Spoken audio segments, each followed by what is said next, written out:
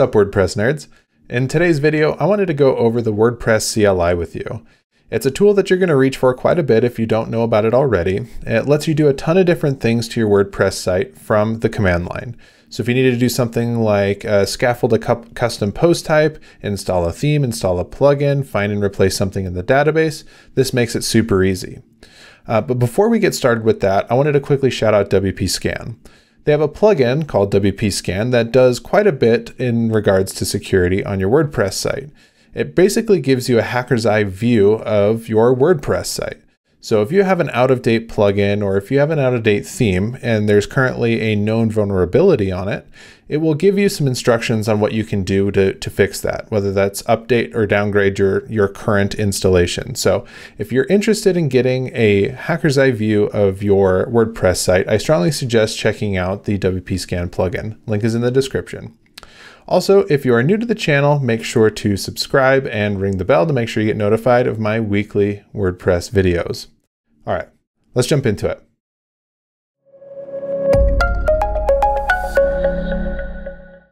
All right, so let's take a look at how we can install the WP-CLI. I've got the documentation open. It's a fairly straightforward process here. I'm going to link this documentation page in the description so you can follow along if you need. First, we're going to curl this file, the WP-CLI.far, and we can make sure that it's running by running the next command here on the list, php space WP-CLI.far space -- info. That's just going to execute that file with the info flag on it, and we're going to see something that looks a little bit like this. That means it's working. Next, what we need to do is we need to be able to move this to our bin folder so we can actually run the WP command without typing out php WP-CLI.far and all that kind of stuff and install it on every project. We want it to kind of be in a spot where we can always be accessible to us.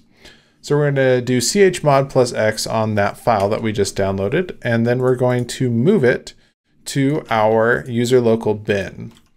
So once we do that, we're going to give it our password because we did sudo, and we should be able to have the WP command. So if I just type WP, all the options are going to come up, or I can clear it out and do WP -- info, and we should get the exact same thing that we saw a minute ago. So now that that's done, I'm moving over to a new window where I have a WordPress installation. This is running on a SiteGround site, and it's just a default WordPress site with the 2020 theme installed. The only difference is that it's on SiteGround. I'm doing this because it's, a server, a default server, nothing real special here. We're not having to do like SSH into a Docker container. We're not having to do any sort of like weird setup. It's just a hosting site. And so what I've got is just this default setup, and we're going to run a few commands on it to kind of get a little taste of what we can do with the CLI. Now, I want to put in a big warning here. This is not all-encompassing. There's a lot more that we can do with this, and I'd really be interested in showing you guys more. But hey, I don't know how useful you're going to find this. So if you're not interested, that's totally fine. If you're interested in me going a little bit deeper in this, I'd be happy to do a more in-depth tutorial here. But let's see here. So we are in the root of our site, and now we have access to that WP command. So if I do WP -- info in this other terminal window, I can see that it's working. So the first thing that I want to show that we can do is some pretty simple things. So we have access to WP space plugin. So anything after WP is the command or the set of commands that you can run. So if we run WP plugin, we can kind of get an idea of what we can do with that. And so the cool thing that we can do, well, lots of cool things, but the thing I'm going to show you is WP plugin install. You can install a plugin from the command line here, and WP installed WordPress SEO. So you give it the WP, the set of commands that you want to do, the command you want to do, which is install, and then the slug of the WordPress plugin.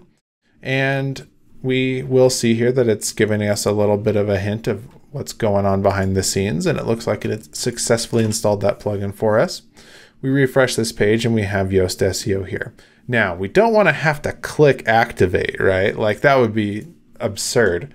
So we could do WP plugin activate WordPress SEO, and then refresh this page and we have WordPress SEO activated for us. We can also install themes. Let's go over to our themes folder. We just have a couple of themes installed here, but let's say we want to install storefront. So WP theme install storefront.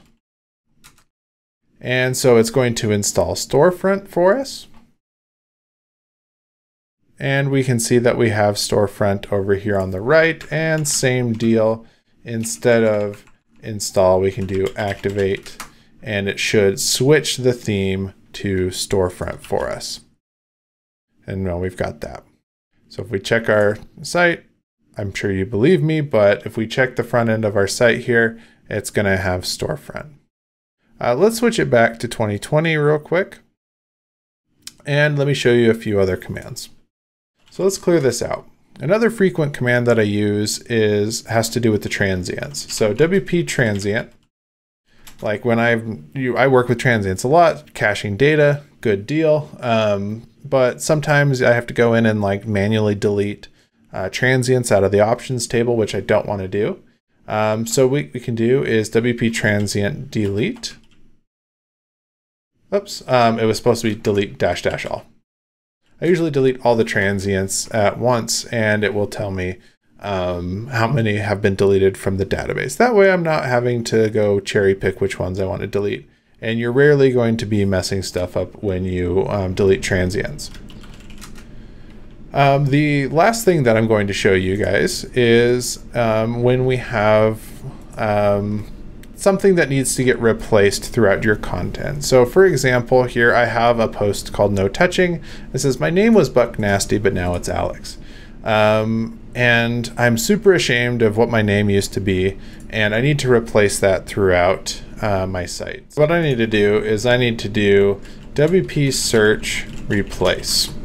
And it's going to just be the thing you're looking for and what you want to replace it with. So in this case, we want to do Buck, and then it's going to be \n, because we have a space there, nasty, or not n, that's a new line. I was just doing that earlier. Buck space / space nasty, and we're going to replace that with Alex. So if we do that, we're going to see that we made 2 replacements. And if we refresh our page, it's going to say my name was Alex, but now it's Alex. So now it doesn't make any sense, but we can see that the change was made. One thing that you're going to want to remember here is that you can also pass in flags to these commands. So if we do WP search replace, we're looking for Alex, and we're going to replace that with Tobias. You can do --dry -run. And so that's going to actually run the command, but not actually execute it. So it's, instead of 3 replacements made, it says now 3 replacements to be made. And we can kind of look through here and see like, oh, that those 3 replacements are going to be coming through the post content table. And that's actually something that we want to do. So we'll just remove the dry run here and then refresh this, and we should now say my name was Tobias, but now it's Tobias. So we replaced all the instances of Alex and changed it to Tobias. So those are some pretty darn simple commands that I think are pretty useful to the majority of people who work with WordPress like I do. So there's obviously a ton more that I'd like to cover, kind of like I said, but not super sure on how much you guys would be interested. So if you liked the video, give it a thumbs up. If you want to have me show you a little bit more, leave a comment, reach out to me on Twitter and let me know. I'd like to thank my patrons for supporting me and the channel. We're going to be coming out with our 3rd exclusive video here in the next week or so. So if you have any suggestions of what you'd like to see in exclusive patron videos, make sure you sign up and hit me up there. But anyways, I appreciate you guys watching, and I will see you in the next one.